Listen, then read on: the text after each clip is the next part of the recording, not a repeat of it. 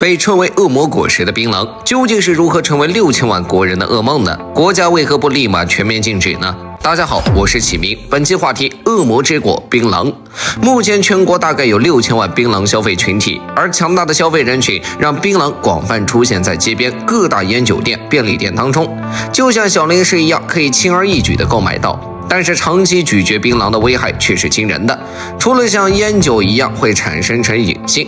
更重要的是会诱发口腔癌，并且是已经到了10个口腔癌9个嚼槟榔的地步。数年前，在槟榔生产消费的重灾区湖南湘雅医院曾做过一个调研，其口腔科因为确诊口腔癌而住院的45名患者中，竟然有44人存在长期咀嚼槟榔的经历。这是因为槟榔本质已经是一种木质化的果实，长期咀嚼只会让食用者的口腔黏膜受到损伤，进而不断的出现口腔溃疡和黏膜纤维化等问题，再进一步发展就是口腔癌。但是很多人即使知道嚼槟榔危害巨大，却控制不住自己，因为槟榔当中含有的槟榔素和槟榔碱具有很强的成瘾性，总是让人欲罢不能。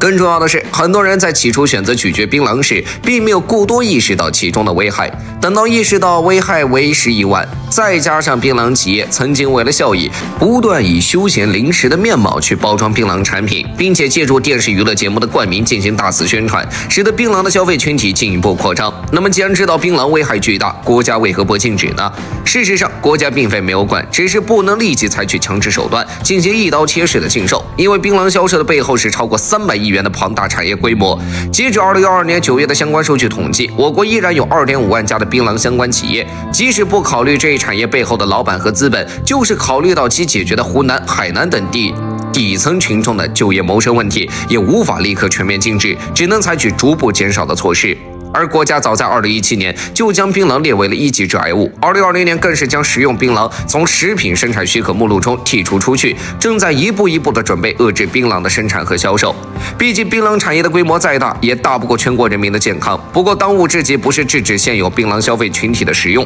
而是减少可能不断增加的新消费群体。只要消费群体不增反减，没有了市场的槟榔产业就会自动萎缩。所以针对这种情况，国家在2019年明令禁止了槟榔生产大省湖南，所有相关企业在国内的槟榔广告宣传之后，又在2021年通过广电总局下发通知，要求所有电视和网络平台不得宣传推销槟榔产品，将扩大槟榔消费群体的途径降到最少。另外，很多并非槟榔重灾区的省份开始直接出台法规，下架销售的槟榔，或者至少要求槟榔不得以食品的名义销售，只能以槟榔制品来销售，并且要与食品分开陈列。这些手段肯定不能立马完全杜绝槟榔的生产和消费，但是可以很大程度起到遏制作用。希望未来这种恶魔果实能够越来越少，不再有人因为成瘾和口腔癌受到伤害。